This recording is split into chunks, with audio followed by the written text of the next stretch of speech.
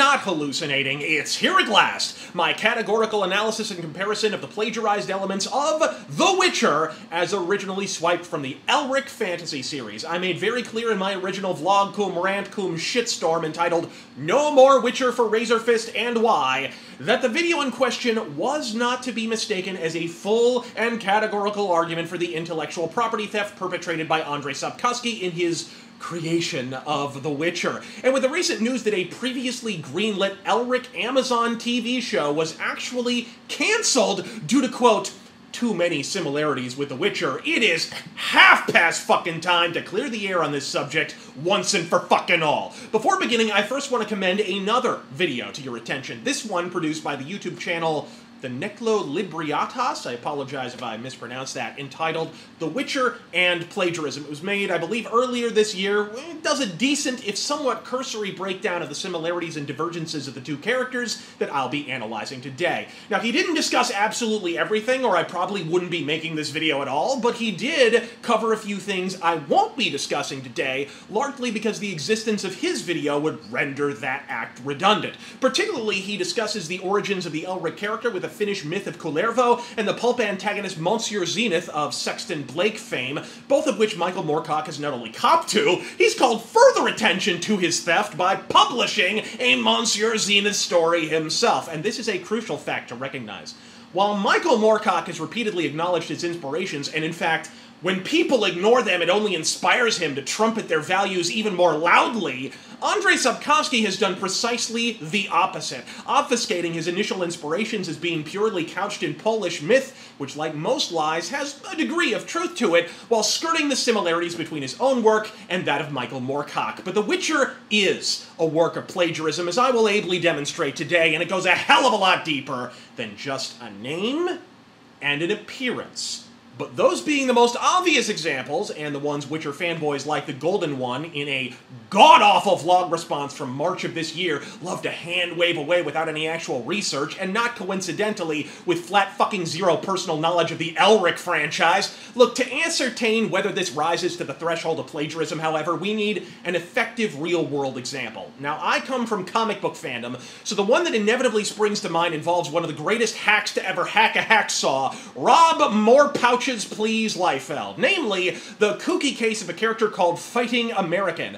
When the Captain America's original creators became disillusioned with the direction Cap had taken in the fucking 50s, they split and created the short-lived quasi-clone Fighting American. No big deal. After all, it wasn't much of a hit, and so the IP lay dormant for decades, until the neon 90s when Liefeld left Marvel in a huff several issues before his agreed-upon exit. Being a talentless fucking boob, he elected to reuse pages he'd previously illustrated for Captain America by altering a few minor details for his own revival of Fighting American. He even gave the fuck a shield, as if it weren't already rather on the nose. Marvel sued the living shit out of him. Liefeld had no viable defense, and so he came to the bargaining table, whereupon it was decided Fighting American could ship, provided he never threw the fucking shield. Otherwise, Marvel would have proceeded with the ironclad copyright case, and off to the cleaners he'd go. And what was the similarity in that case? A name and an appearance. That's it. Remember that threshold. Only a similar name and only a similar appearance. Everything I am about to dissect now is the mere crust atop the plagiarism pot pie. There are similarities in the world, characters, storylines, and even the philosophical fucking makeup of both stories and characters, but as I've just established, all they need to be credibly accused of plagiarism is a similar but not identical name and a similar but not identical appearance. And even without the bulk of my argument, which we'll get to at the back end, The Witcher fails to clear that hurdle all by itself. That and that alone would be enough, but as you're about to see, the similarities are far more than merely cosmetic. So that's precisely where we'll begin. After all, Elric and Melna Bonet and Geralt of Rivia are nothing at all alike, apart from the white hair, right?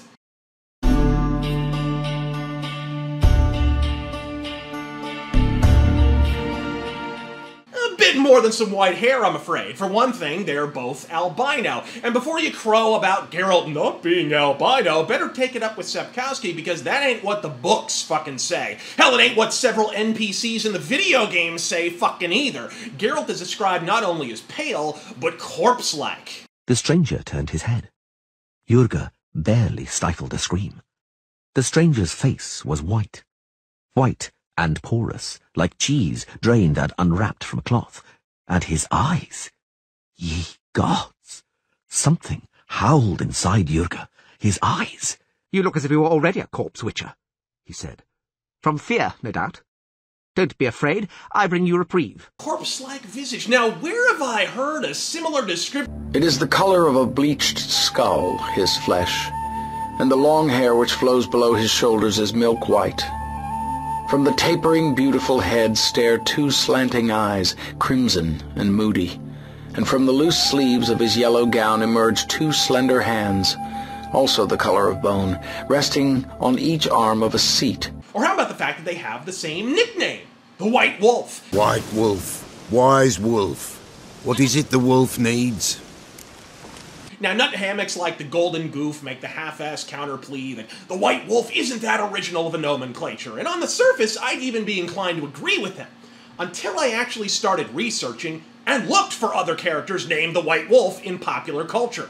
Keep in mind, Elric was called the White Wolf in his very first published story in 1961, that being The Dreaming City. The only other extant examples in pop culture I could personally find were Hunter the White Wolf, a Marvel Comics character created in 1999, one of the many aliases of the Winter Soldier, aka Bucky Barnes, in an Ed Brubaker Captain America story from the mid-2000s, an alias for Jon Snow of Game of Thrones fame in one of many affectionate callbacks to the Elric series that George R.R. Martin inserted into the series. Such a great sword should have a name.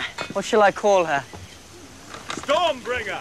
Terminus! Widow's Wear! Wolfsbane! Now, Martin and Moorcock are good friends, by the way, and when the book became a TV show, they even inserted a Stormbringer reference into one scene, so that ain't exactly copyright plagiarism. Vaynard, a character from the PlayStation RPG Brigandine in 1998, a character for the 1995 animated film Balto, and finally, Geralt of goddamn Rivia. And before you say White Wolf Publishing, creators of Vampire Masquerade, for those who aren't aware, the name of the company is actually an Elric reference, and they even once went so far as to purchase the publication rights to the Elric series and release several Elric collections. Boy, when you backhoe deep enough, apparently White Wolves in pop culture ain't as common as the Apologencia would lead you to believe. But never mind that skin-deep dog shit, what about the fact that both Elric and Geralt are called the White Wolf for effectively the same goddamn reason? Geralt acquires both his Butcher of Blaviken and White Wolf nomenclature during the same event depicted in the pages of The Last Wish. Renfrey sprang away as if to strike from above as Geralt lunged and swiftly slashed her exposed thigh and groin from below with the very tip of his sword. She didn't cry out. Falling to her side, she dropped her sword and clutched her thigh. Blood poured through her fingers in a bright stream over her decorated belt. The clamour of the swaying crowd, crammed in the streets, grew as they saw blood. Geralt put up his sword. "Don't go," she moaned, curling up in a ball. After slaying Renfrey, with whom he'd enjoyed a blossoming romance, along with her entire entourage, in full view of the public, Geralt is thereafter dubbed by humans as the Butcher of Blaviken, and by dryads, Gwynplaine, the White Wolf. And back in Melniboné... Taking advantage of his opponent's distraction, Elric cut deep through his body, almost severing the trunk from the waist, and yet incredibly, Yirkun remained alive, drawing his vitality from the blade which still clashed against Elric's own rune-carved sword. With a final push, he flung Cimoril forward, and she died, screaming on the point of Stormbringer. Then Yirkun laughed one final cackling shriek, and his black soul went howling down to hell. The rune sword fell from his grasp, stained by Cimaril's lifeblood, and clattered unheeded down the stairs. Sobbing now, Elric dropped beside the dead girl and lifted her in his arms. "Cimaril," he moaned, his whole body throbbing. "Cimaril, I have slain you." It's only after this that Elric is first called the White Wolf by Melniboné's rival Pantang. Now the door opened, and a richly dressed youth stood there, staring in. "I seek the White Wolf," he said, his head at a questioning angle. He could not see Elric clearly. "I'm sometimes called that name in these parts," Elric said calmly. "Do you seek Elric of Melniboné?" So Saka City and Shanka bitch you recently boned down with prepare to be named the White Wolf, evidently. Motherfucker, that's much more than a passing similarity. And before we move on to the meat and potatoes, this is all without mentioning, shall we say, their similar sense of style. If you've ever argued Elric and Geralt have utterly separate cosmetic sensibilities due to Elric's Castlevania chic pallor/black raiment ensemble, yet have only played the Witcher games with their omnicolored palette and hot pink and turquoise checkered jerkins aplenty, you may wish to familiarize yourself with the books. The horseman had hair as white as milk, tied back from his forehead with a leather band, and a black woolen cloak falling over the rump of the chestnut mare. He dismounted and took his cloak from his shoulders. The black leather hip-length jacket, with long sleeves sparkling with silver studs, might have indicated that the stranger came from Novigrad or the surroundings. He raised the hood of his cloak over his head, so that the heavy black fabric completely hid his face. He rode up to meet Divim Slorm, his own sombre clothes contrasting with theirs. He wore a tall-collared jacket of quilted leather, black and buckled in by a broad plain belt at which hung a poignard and Stormbringer. His milk-white hair was held from his eyes by a fillet of black bronze, and his breeks and boots were also black. All this black set off sharply his white skin and crimson, glowing eyes. Now, we admittedly have a massive point of departure in the form of Stormbringer, arguably the most unique element of the entire Elric saga. A rune-bespeckled demon blade taken from Kullervo that feeds on the souls of Elric's enemies while preferring that of his allies, and seems possessed of its own will, and as chaos takes hold of Elric's world, a sword that becomes increasingly imbued with its own malevolent sentience. It's a fascinating literary device, and one that's been stolen with alarming frequency by other fantasy authors, not to mention World of Warcraft, which is probably why Sapkowski took care not to include it in his. But while the Witcher series features no soul-sapping longsword with a thirst for Geralt's friends and immediate family, at least none that I've encountered reading the entire book series, it does reference spells, weapons, and even beings who feast on the souls of others. They're simply not made central narrative elements as in Elric, and thanks to CD Projekt as recently as Witcher 3, we do have ebony blades constructed of otherworldly runic metal that throb with nondescript red symbols. To say nothing of a certain DLC featuring an omniscient entity of chaos known as Master Mirror, whose favorite meal is, you guessed it, other people's souls. And in a narrative context, from her moral ambiguity, potential for evil, initial childlike aspect, to her narrative utility as a vessel to unleash chaos onto an unsuspecting world, it's not that Sapkowski didn't steal Stormbringer, it's more that he gave it tits and called it Siri. But we'll get to how CD Projekt has helped the plagiarism along in a New York minute. Before we get into the good shit, allow me to address the following cosmetic critiques. But Geralt has a beard! 1, only in the video games, and 2, sometimes, so the fuck does Elric.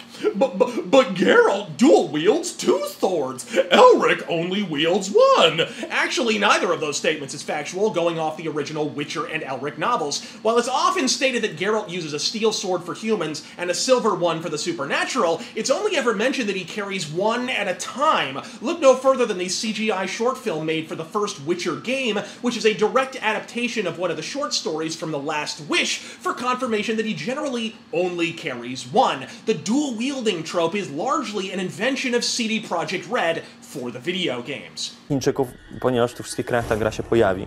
Żeby być identyfikowalny, żeby widząc człowieka z białymi włosami, 2 mieczami na plecach, mogli powiedzieć, to jest Geralt z Rivii. I czegoś takiego. Look, and even if he wasn't, Elric wields more than 1 blade on numerous occasions throughout the Elric saga, as does his roguish companion Moonglum. But the characters are nothing alike! Geralt is a mercenary, and Elric is an emperor. Ah, but that's not how the characters were first introduced to the public. The very first Elric novel, the conveniently digestible little tome most people have actually read, entitled Elric and Melniboné, is in fact a prequel. That is the novel that emphasizes the character's imperial bearing and origin story, how he first first came to forsake the throne and so forth. It is not, however, the first Elric story, nor is it the most representative of the character, or the most acclaimed. The first Elric story is called The Dreaming City, which was later collected along with While the Gods Laugh and released in novel form as The Weird of the White Wolf. If that seems convoluted, just know that the first Elric story is actually the third book in the series, and the first and second novels were written afterward in an effort to explain the character's prehistory. At the outset of The Dreaming City, Elric is a wayfaring mercenary, leading a pirate fleet against his own kingdom. It isn't even mentioned that he's from Melniboné, let alone the Emperor, until Chapter 2, for fuck's sake! Elric, as he was first introduced to begin with, is an albino swordsman and soldier of fortune with an affinity for magical runes. All succeeded in increasing the feeling that he was alone and without friends in the world. Even Cymril and Divim Tvar were, finally, Melnibonéans, and could not understand the peculiar concerns which moved him and dictated his actions. Perhaps it would be wise to renounce everything Melnibonéan and wander the world as an anonymous soldier of fortune, serving whoever needed his aid. What would your business be, Master Elric, if it is not theatrical? Elric shook his head. I have practiced the trade of mercenary sword for some while. And you, sir?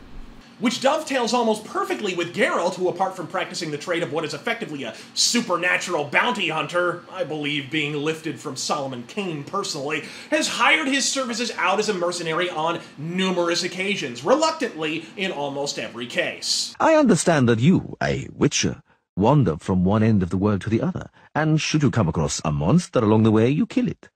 And you earn money doing that. Does that describe the witcher's trade? More or less. And does it ever happen that someone specifically summons you somewhere, on a special commission, let's say? Then what? You go and carry it out? That depends on who asks me and why. And for how much? That too. Everything can be dealt with. It's only a question of price. Bloody hell, there must be a figure on your witch's price list for work that borders on the impossible. I can guess one, and it isn't low.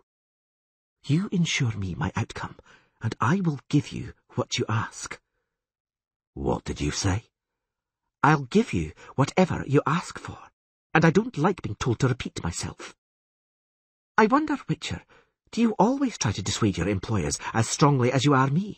Hey gang, two guesses who else is a reluctant albino mercenary? We need your particular qualities as a swordsman and sorcerer, Lord Elric, and we'll of course pay well for them. Pilarmo, overdressed, intense, and scrawny, was main spokesman of the four.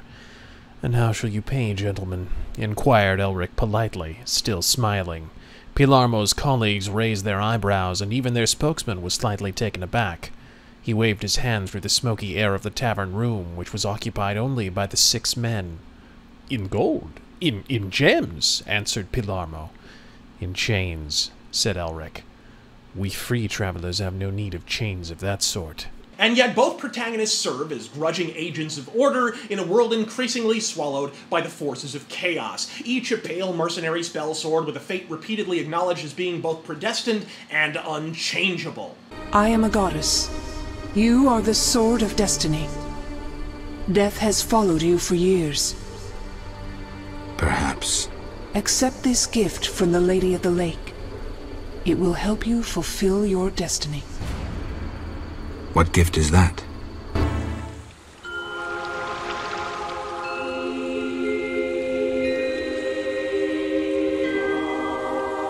Kneel, Geralt of Rivia, White Wolf.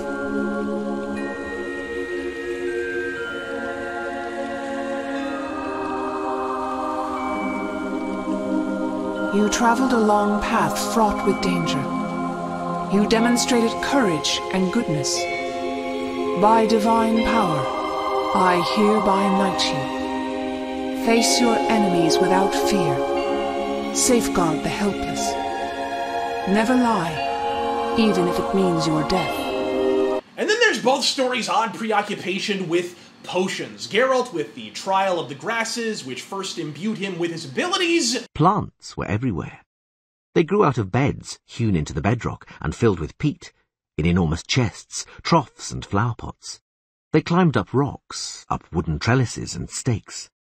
Geralt examined them with interest, recognizing some rare specimens, those which made up the ingredients of a witch's medicines and elixirs, magical philters and a sorcerer's decoctions, and others, even rarer, whose qualities he could only guess at. "Everything seems to be in order," she said. "Lie down before the elixirs knock you off your feet. Those mixtures are devilishly dangerous. They'll destroy you in the end." "I have to take them before I fight."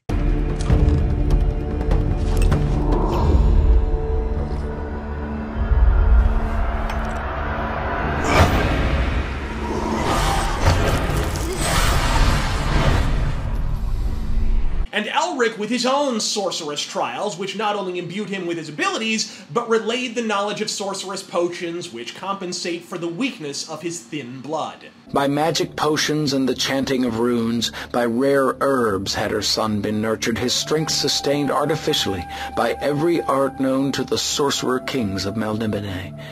And he had lived, still lives, thanks to sorcery alone, for he is naturally lassitudinous, and without his drugs would barely be able to raise his hand from his side through most of a normal day. Well, there it is, you say! Geralt brews and consumes potions solely to augment his already excellent combat abilities, while Elric must consume alchemic concoctions in order to survive.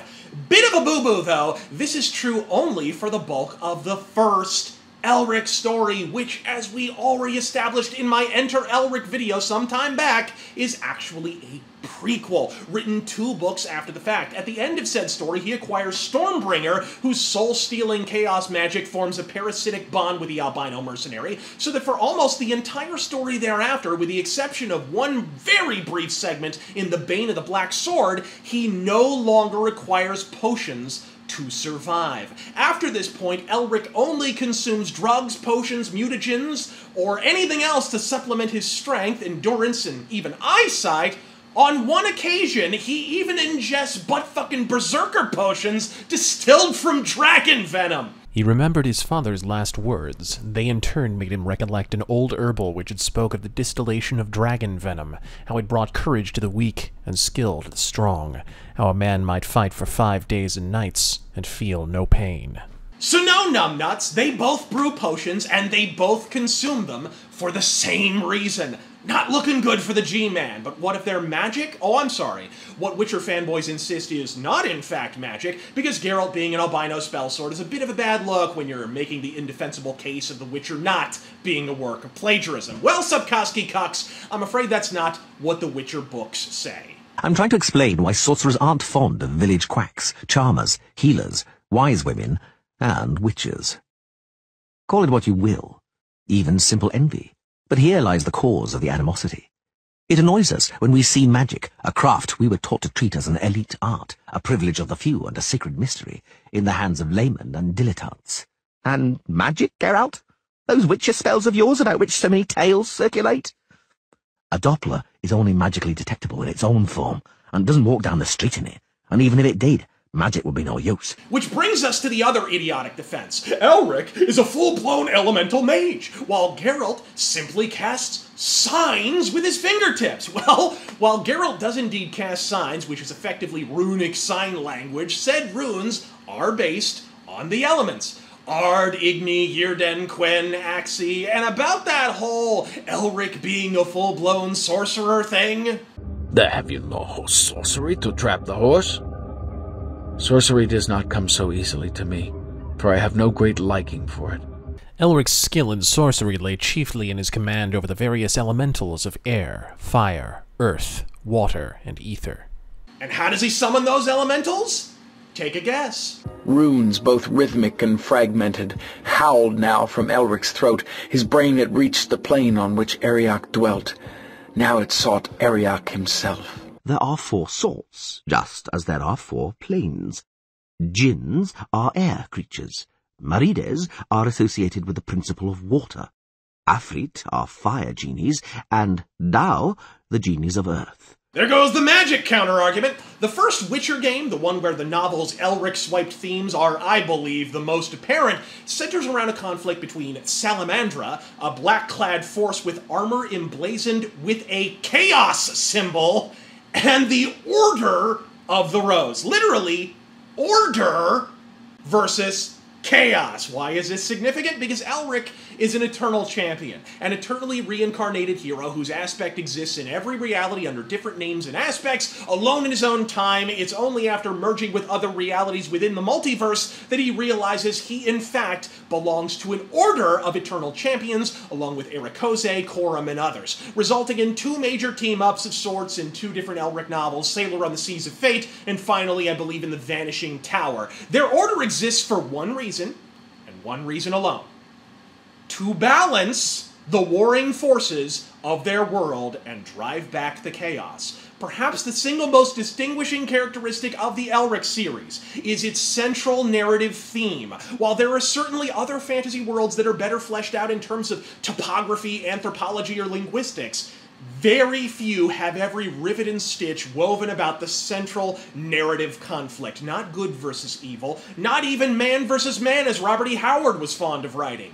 Order versus chaos. But it's part of the cosmology that I use, which is the idea that not good and evil, but law and chaos, which I think better represent human traits, because you can have good people who are for chaos, and you can have bad people who are for law. Chaos is the source of magic, as explained numerous times, and therefore Elric, with his Melnibonéan ancestry, is effectively birthed a creature of chaos from a kingdom of chaos. Yet, unlike his countrymen, a life spent in study has caused his soul to strive for order, or more accurately, for balance. This is another of Elric's contributions to modern fantasy. In lieu of Tolkien or C.S. Lewis's morally binary antagonist being vanquished by fated heroes, Elric is a hero fated to doom and suffering, a pawn in a game between the forces of order and the forces of chaos. This conflict has inspired myriad modern fantasy works, from the pagans and Hammerites of the Thief video game series to the omnipresent gray morality of Game of Thrones,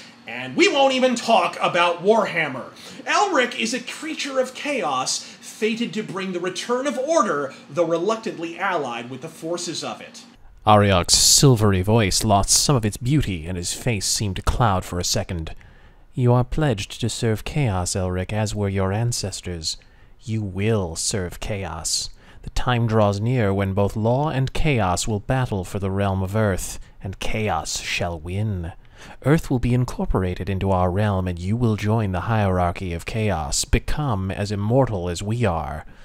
Immortality offers little to me, my lord, Elric replied. His sword Stormbringer is able to vanquish the thralls of chaos because it is an instrument of it. The sad giant shield he acquires in the climactic novel Stormbringer is likewise of chaos manufacture, the only objects that can shield him from the weapons of chaos. Chaos formed this earth, and for eons chaos ruled. Men were created to put an end to that rule. But my ancestors worshipped the powers of chaos. My patron demon, Ariok, is a Duke of Hell, one of the prime lords of chaos. Just so. You and your ancestors were not true men at all, but an intermediary type created for a purpose. You understand chaos as no true men ever could understand it. You can control the forces of chaos as no true men ever could. You can weaken the forces of chaos, for you know the qualities of chaos. Weaken them is what you have done. As I said before, agents of order in the world of Elric and the Moorcock multiverse are dubbed the Eternal Champion, predestined to provide balance in a world where an interdimensional rift between worlds, which we'll talk about more in a moment, has inadvertently allowed chaos, and thus all magic, to spill into and ultimately overpower their reality. Chaos fueling magic. Now where have I... Chaos is the most dangerous thing in this world. It is all around us, all the time. Magic is organizing chaos. And while oceans of mystery remain, we have deduced that this requires 2 things: balance and control. In both series, chaos becomes manifest in the form of an army clad in black, subjugating the world around them. In Elric's case, the armies of Pantang and Jagreen Lern, and in Geralt's, the armies of Nilfgaard, and at least in the video games, his enemies in Salamandra. Now, once again, remind me what symbol is emblazoned on Salamandra's armor. Oh, right! Did I mention Michael Moorcock himself actually invented the chaos symbol by scribbling it onto a napkin for the artist illustrating his pulps in the 60s? In both cases, said armies are initially presented as morally ambiguous, driven by conquest or politics, and in both cases, more nefarious intent is uncovered at their core. By the end of the Elric saga, the Pantangian hordes are ultimately supplanted by their greed and literally subjugated in physical thrall to the forces of chaos, and by the end of The Witcher, Nilfgaard have gone from mere political antagonist to borderline binary black hat conquering hordes whose progress is rumored but never explicitly proven to be aided by chaos magic. Are you afraid the Nilfgaardians, the Black Forces, will return? They found a way through the mountains once already. Well, we're afeard, and what of it? Do we sit down and weep and tremble? Life must go on, and what will be, will be. What is destined can't be avoided in any case. Jagreen Lern's earthly conquests are near complete. Once consolidated, they will give him more power to summon further allies from Chaos. The strongest forces of that realm will join with him.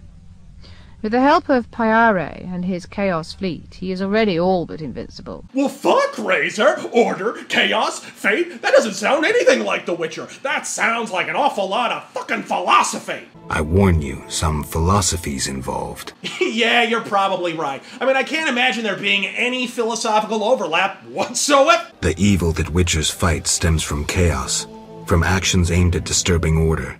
For where evil spreads, order cannot be established. Instead of the light of wisdom, the glimmer of hope, and the glow of warmth, darkness ensues. And in darkness you find nothing but blood, fangs, and claws. But if Chaos should win, then doom will cloud the very air, agony will sound in the wind, and foul misery will dominate a plunging, unsettled world of sorcery and evil hatred. Well, shit! I'm sure the video game developers pulled that out of their ass for the game's benefit exclusively, even though you'll recall the only reason this video exists at all is because people are claiming CD Projekt are innocent of any plagiarism whatsoever. Fucking oops! But still, this couldn't possibly be present in the books as well. The conflict between the forces of order and the forces of chaos, as a sorcerer acquaintance of mine used to say. I imagine that you carry out your mission, defending people from evil, always and everywhere, without distinction. You stand on a clearly defined side of the palisade. The forces of order, the forces of chaos. Awfully high-flown words, Bo. You desperately want to position me on one side of the palisade in a conflict which is generally thought to be perennial, began long before us, and will endure long after we've gone. I understand you aren't keen on being placed on either side. You do your job. That's correct. But you cannot escape the conflict between chaos and order. Although it was your comparison, you are not a farrier. I've seen you work. You go down into a dungeon among some ruins and come out with a slaughtered basilisk. There is, comrade, a difference between shoeing horses and killing basilisks. You said that if the payment is fair, you'll hurry to the end of the world and dispatch the monster you're asked to. Let's say a fierce dragon is wreaking havoc on a bad example, Geralt interrupted. You see, right away, you've mixed up chaos and order. Because I do not kill dragons, and they, without doubt, represent chaos. So yeah, apart from the core philosophical dilemma of the world, one effectively pioneered by Michael Moorcock in a fantasy context in the 60s, and the chaos symbol he invented, yet which the Witcher games weld to the armor of your enemies, no similarities to the world whatsoever. Which brings us to both characters' fate. And now there is no turning back at all. Elric's destiny has been forged and fixed as surely as the Hell Swords were forged and fixed aeons before. Was there ever a point where he might have turned off this road to despair, damnation and destruction? Or has he been doomed since before his birth, doomed through 1,000 incarnations to know little else but sadness and struggle, loneliness and remorse, eternally the champion of some unknown cause?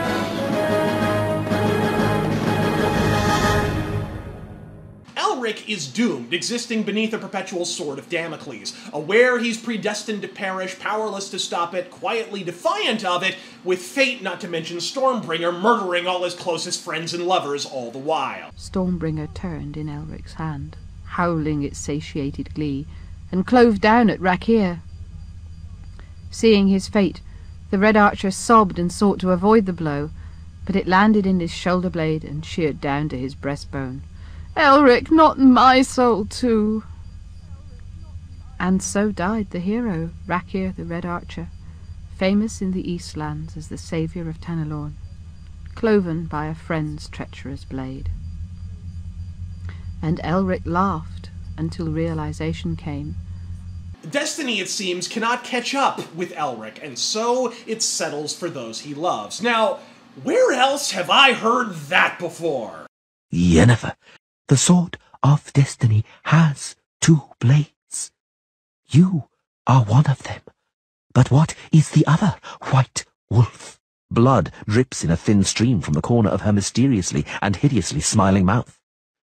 You sneer at destiny, she says, still smiling. You sneer at it, trifle with it. The Sword of Destiny has 2 blades. You are one of them. Is the second death? But it is we who die.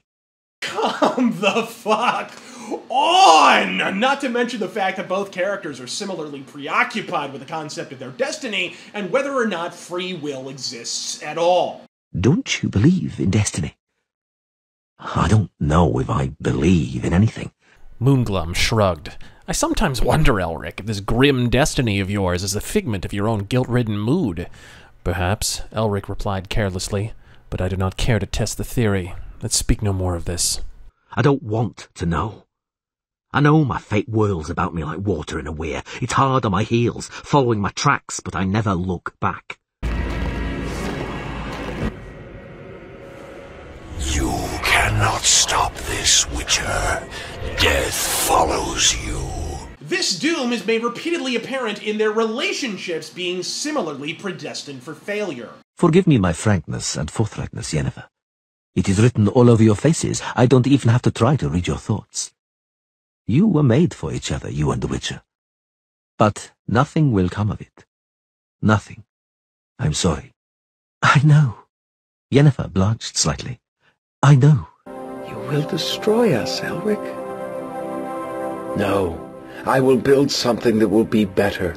I will discover things. When I return, we shall marry, and we shall live long, and we shall be happy, Cymrul.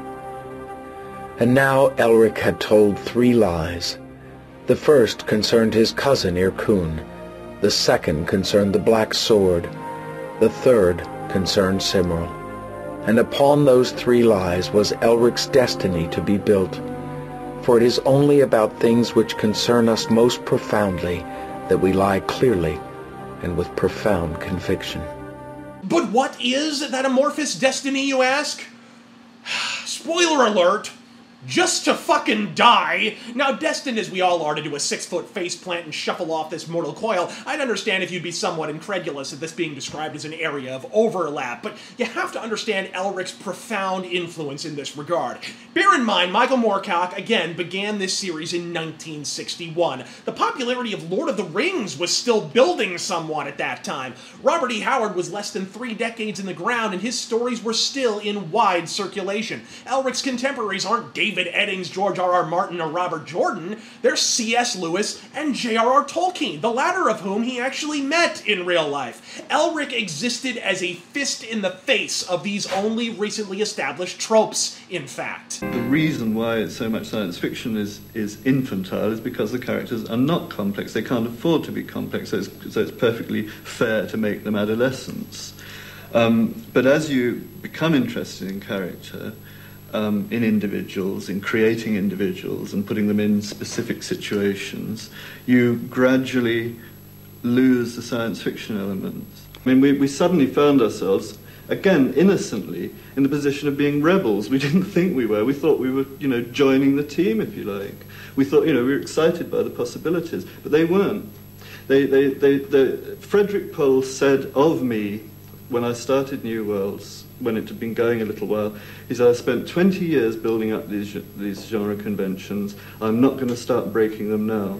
Again, I must summon the eternal enemy of the internet, fucking context. This is the early 60s. We're at least 7 years away from the first spaghetti western to feature a protagonist who gets slaughtered to shit at the end while the bad guys rape and plunder aplenty. We're a full decade away from John Wayne's The Cowboys, the first major western to feature a hero who dies at the end. This tragic hero predestined to die in his quest shit was not only not a trope in fantasy at this time, it wasn't much of a trope in any other popular entertainment of this period, really. We were only just rocking out of the shit slick of the down-home 1950s. A white picket fence and a chicken in every pot. A model Susie homemaker who diverts her frustrated sexual energy into increasingly elaborate hair helmets at the salon. Moreover, this trope wasn't particularly common even when The Witcher swiped it decades later. It's one thing to have the same appearance, same skills, same name, and reason for that name. It's another thing entirely to have your story end the same fucking way. Geralt interrupted the turn to spin back the other way, but he was stuck in the crowd. He was stuck in the crowd for a split second. All he could do was watch as the three-fanged fork flew towards him. Stabbed in the chest with a pitchfork by a man of whom we know only that his name was Rob, and he owed 3 crowns at the local tavern. Yennefer of Vengerberg dies trying to heal the Witcher. The bodies of Geralt and the sorceress are taken away by a mysterious young girl with ashen hair. He turned his head to one side and saw the blade leave the ground, sweep into the air, and then rush down on him. "Stormbringer!" he cried, and then the hell sword struck his chest. He felt the icy touch of the blade against his heart. Oh, but their personalities are nothing alike. Elric fucks a woman in every part. Geralt is only a man-whore in the video games. Fucking oh! Geralt opens The Last Wish by ramming a random whore. By the end of it, he's banged at least 2 chicks that aren't Yennefer, at least one of whom he's fucking killed. 2 guesses what other character you can say that about. He fucked Shani in Blood of Elves, it's made clear he previously fucked Triss, and it's even hinted that he may have banged the bitch out of Philippa Eilhart, including Yennefer. That's 5 chicks before we're out of the first sequential novel in the titty fucking series. Are you a Witcher or Wilt Chamberlain? And you may also note some similarities in the broads he's been betting. Foremost among them, Yennefer, a snarky, sarcastic, self-determined sorceress equally as doomed as her lover, whose entanglements with sorceress politics provide impetus for several conflicts in the core Witcher series, all of which is on full display even in the CD Projekt video games. For Elric, foremost among them might seem to be Cimmeril, but bear in mind, she exists only in the first Elric story, which is in actuality, as we've said, a prequel. Most of his other romantic dalliances are with the likes of eventual wife Zerozinia, the redheaded daughter of a dead necromancer named Shirilla, as well as Michella, who spans several books, also a raven-haired sorceress, who he meets when he awakens her from a sleeping beauty like stasis spun by fellow spellslinger Theleb Karna, a powerful corrupt wizard who will haunt Elric for several stories thereafter. Geralt is accompanied by Dandelion, a jovial bard and rogue who composes epic songs about his adventures with Geralt. Elric is accompanied by Moonglum, a jovial rogue, and for a story or two, Ernest Weldrake, a jovial bard who is, you guessed it, composing an epic poem about Elric during their adventures. And the worlds they inhabit court comparisons aplenty. Both are men out of their time, unique even among their already unique compatriots. Upon meeting Elric, the other Eternal Champions remark at his odd appearance and behavior, while Geralt is a mutant even amongst his own. Do all Witchers have white hair? No, milady. I am alone in that. But his reading has also taught him to question the uses to which power is put, to question his motives, to question whether his own power should be used at all, in any cause. His reading has led him to this morality, which, still, he barely understands. Thus, to his subjects, he is an enigma, and to some, he is a threat, for he neither thinks nor acts in accordance with their conception of how a true Melnibonéan should think and act. And now, as he stood beside a bleak sea feeling trapped and already defeated, he knew himself to be alone in a malevolent universe, bereft of friends and purpose, a useless, sickly anachronism, a fool brought low by his own insufficiencies of character, by his profound inability to believe wholly in the rightness or the wrongness of anything at all. Both men strive to bring balance to the world where chaos is spilled into their ordered universe, but both acknowledge that order is an imbalance of its own. Evil has ceased being chaotic. No longer a blind elemental power, evil follows rules according to the rights it's been granted. It functions in line with treaties. Witchers exist to slay monsters. How can I when the real monsters hide behind ideals, faith, or the law? Stormbringer. It has brought enough storms for me. Perhaps this time it can calm one. And what if law should win? And if law should win, then that too will mean the decline and death of this world. We shall all be forgotten. When you break it down, Witchers are just eternal champions that get paid to bring about the cosmic balance. They're criminal, evil to the core.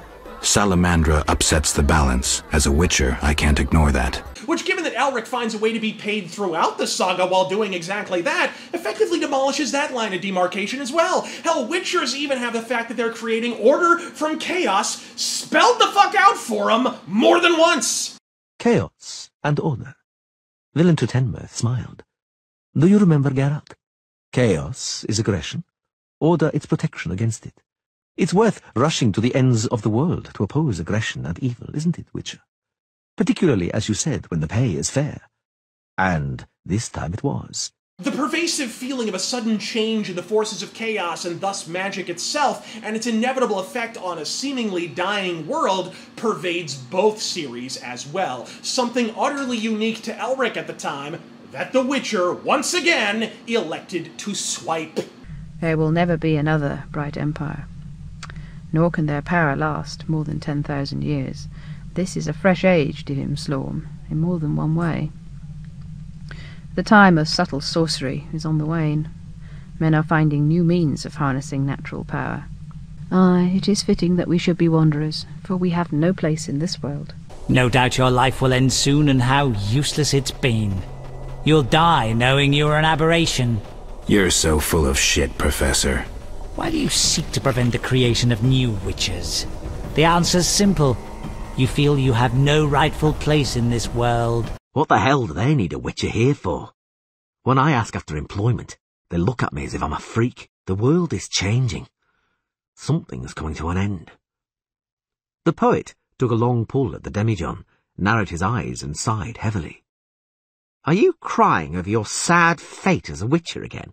And philosophizing on top of that. Now back to that rift between worlds I referenced earlier and its relationship to the forces of chaos. Eternal champions of the world of Elric are only able to converge when their realities do likewise. When this happens, beings of both order and chaos spill forth from one reality to the next, which is widely believed to be what unleashed both magic and monsters into the young kingdoms to begin with. What is the name of the cataclysm responsible for the cohabitation of chaos and order in the world of Elric, allowing the intersection of multifarious fucking realities? One that indeed allows the existence of the dragons that Geralt refuses to kill, and Elric not only won't whack, but outright fucking rides. Well, in the Elric saga, its name is the Conjunction of Spheres. Somehow she had to return Elric to his own dimensions, without creating further disruptions in the fabric of time and space. The conjunction was not due yet, and, if things got any worse, might never come.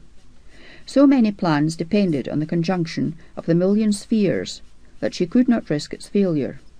But she could not reveal too much either to Elric or his hosts. Now where, oh where, have I heard that name before? By the power of the spheres, moaned the magician, activating what little remained of her strength and drawing her hand through the air.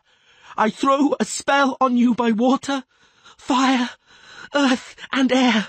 See, when humans and monsters all arrived after the conjunction of the spheres, elven mages taught the first humans how to turn chaos into magic. Remember, because this is important, Graviers, like ghouls and other monsters in this category, do not have their own ecological niche. They are relicts from the age of the interpenetration of spheres. You owe your existence to the conjunction of spheres. But your creators erred. Know how? Enlighten me. They failed to strip you of emotion. You were meant to slay monsters without making judgments, philosophizing, or nursing doubts. You're ineffective. Well, this ineffective, doubt-ridden historical freak is about to kill you. So yeah, apart from the central philosophical conflict of the series, how it affects the world, the population, magic, and transdimensionality, and apart from its core relationship to both protagonists and the dying orders they represent, and Witcher's and Eternal Champion's relationship with the formative conjunction of spheres event that created the fucking world, which, oh hey, by the way, is called the exact same fucking thing, and apart from the name, the appearance, many of the abilities, the supporting cast, the raven-haired sorceress love interest, and even exact fucking plot details, yeah, they're really nothing the fuck at all alike. Ah, but Razör, surely Andrzej Sapkowski couldn't have even heard of the Elric series. After all, he was behind the Iron Curtain in occupied communist Poland. Yeah, about that. Sapkowski having forsaken an earlier, less amusing career, he actually began working as a translator of fantasy fiction. He did this in or around the mid-1980s. If a well-known English fantasy series was to be brought to Poland, it would be incumbent upon Sapkowski to translate the text into Polish, often with the necessary socialist censorship. Why is this significant? Because 1985 was the very year Elric of Melniboné was at last translated into Polish, and wouldn't you know it, that just so happens to be the exact same year Sapkowski began writing the first draft of the fucking Witcher.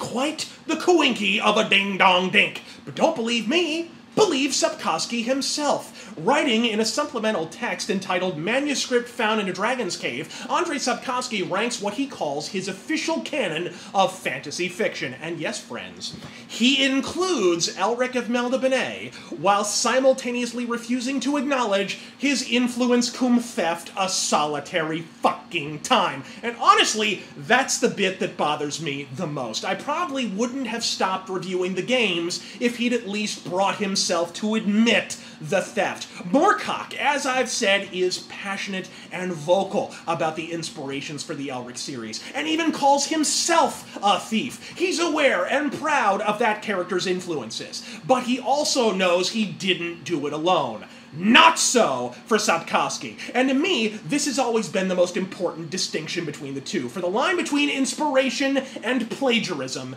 is citation.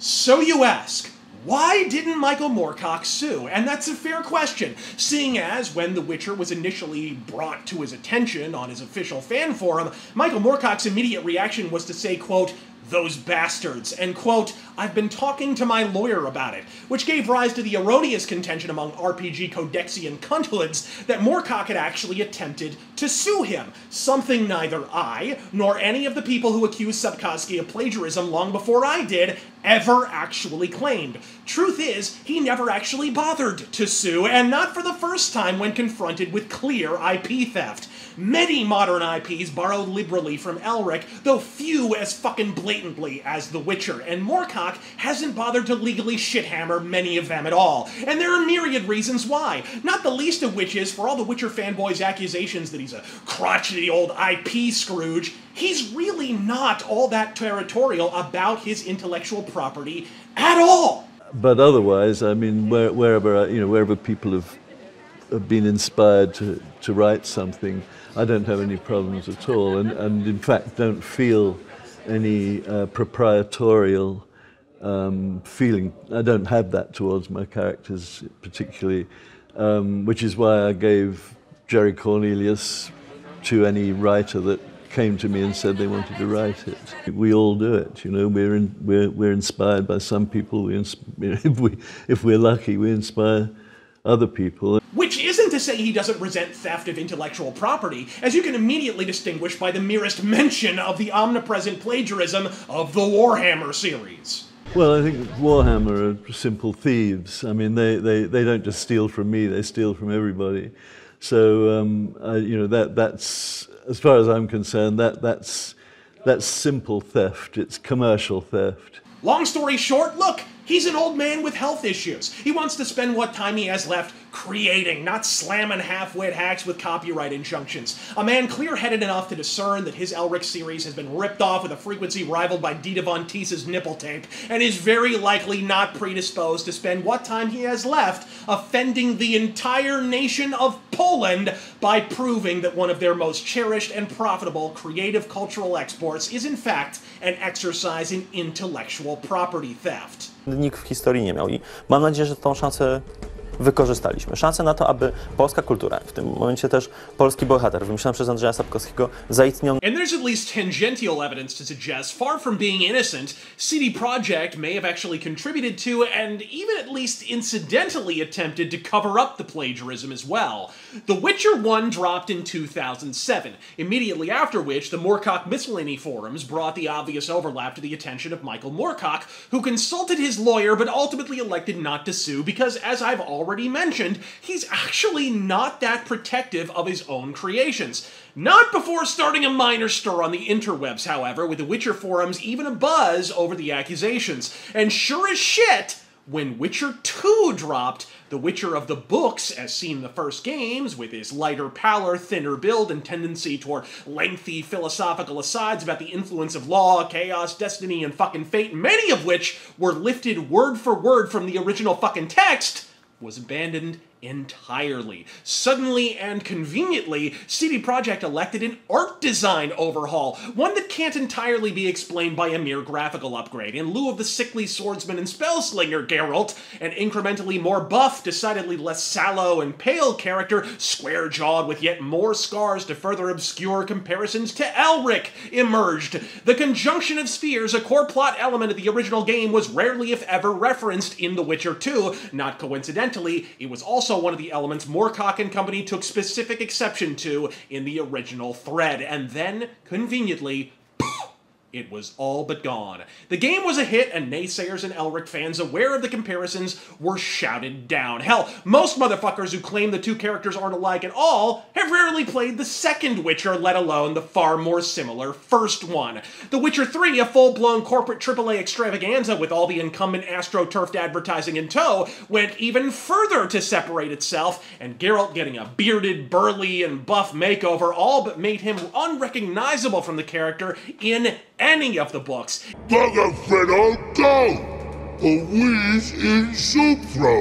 I'd make for an awfully veiny morsel. Right, true that. Just look at the ploughed bastard. Naught but skin and bones. Huh? Yet in a show of arrogance, the conjunction of spheres was reincorporated as a major plot element in The Witcher 3. CD Projekt presumably assuming they'd vanquished the shadow of the Elric theft.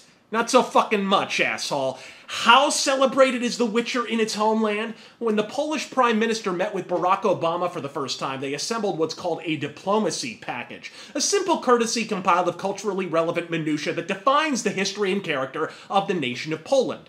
Included in that package were Witcher novels. If Moorcock were to call Sapkowski on his profligate profiteering now, he would be fighting not only Sapkowski and likely Warner Brothers as well, as they're the North American distributors of the Witcher games, he would be fighting effectively the entire nation of Poland. Despite the fact that we have a treaty in that connection, given the insult to their national identity, I wouldn't be at all surprised if they were reluctant to extradite Sapkowski for a copyright trial at all. Long story short, if he was so inclined, Michael Moorcock not only could sue Sapkowski by any reasonable metric, he would likely win. He's decided not to, as he's not all that proprietary toward his creations, and I respect that. But as I believe this video ably demonstrates, it's not for lack of a case. And all of it, is on top of what we already know.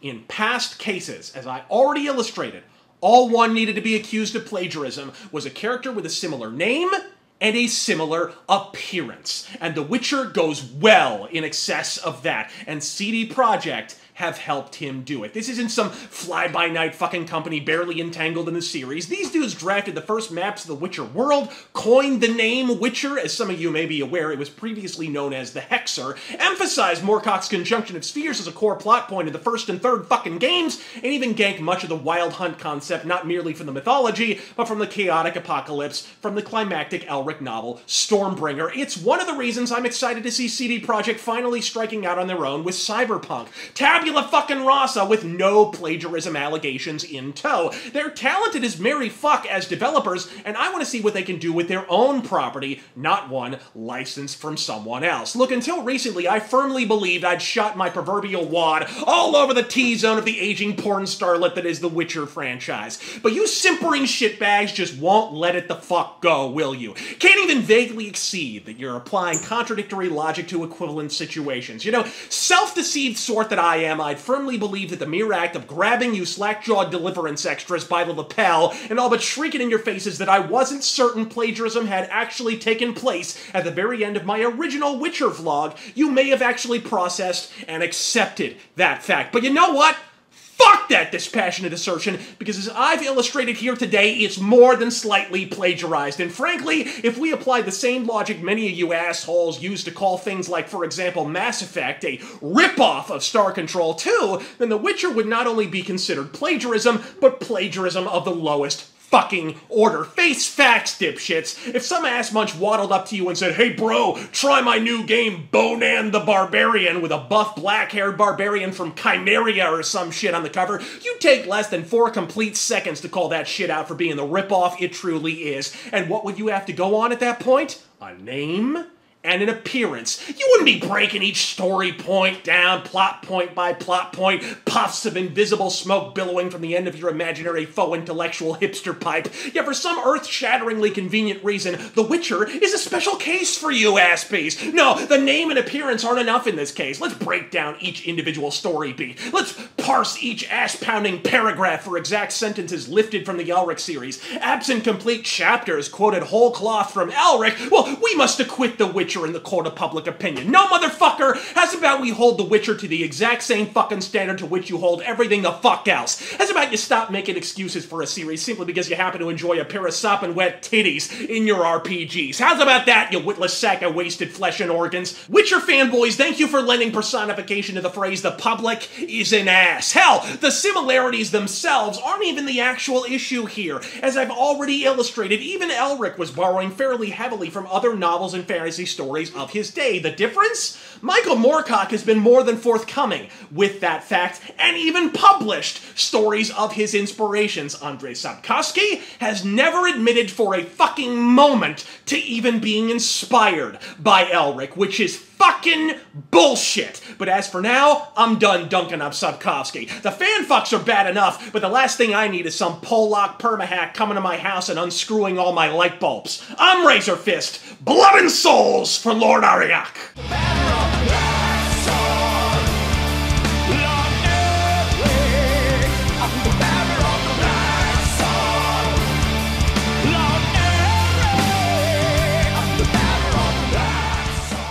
All we gotta do is find doo-doo.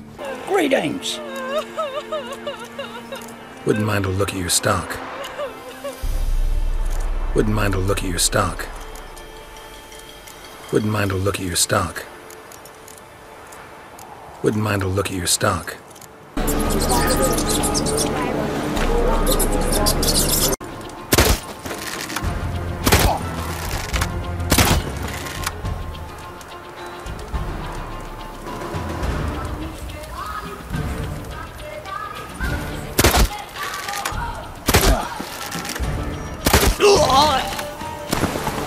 Whoa there, Roach.